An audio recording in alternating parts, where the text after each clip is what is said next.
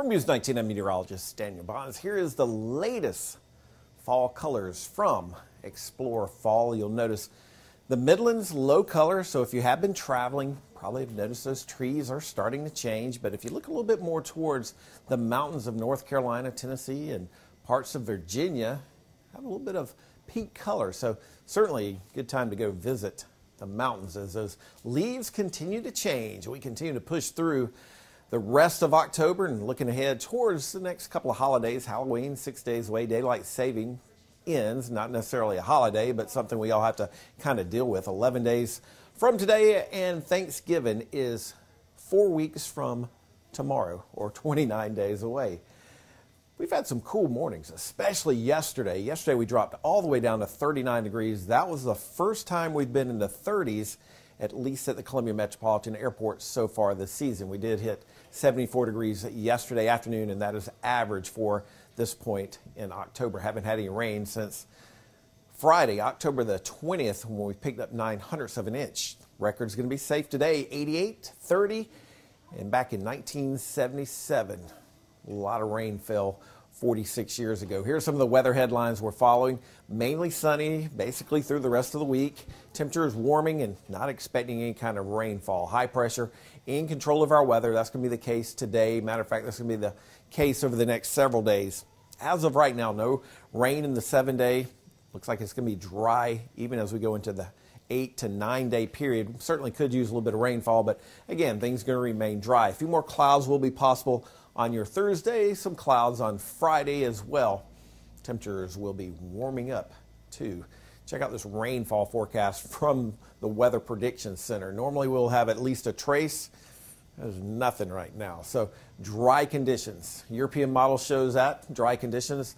Thursday through Tuesday, American model showing the same thing.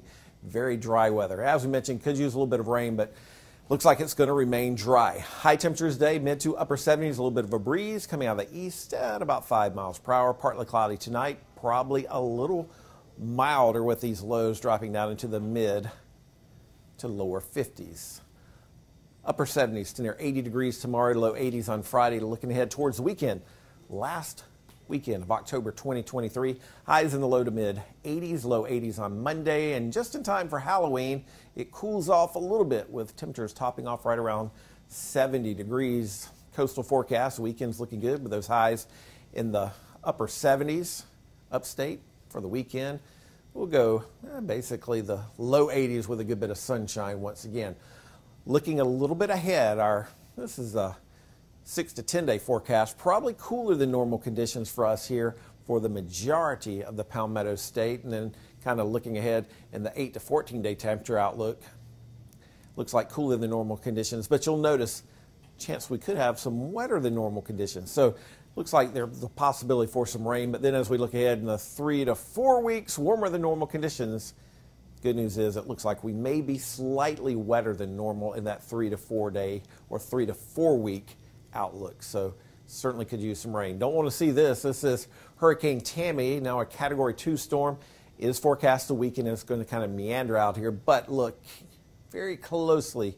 You can see Bermuda within that cone of uncertainty. Once we get rid of Tammy, there's no other tropical activity expected over the next 7 days, but it has been a very busy hurricane season. On average, at this point in October, we would expect 13 named storms, 6 hurricanes, 2 major hurricanes.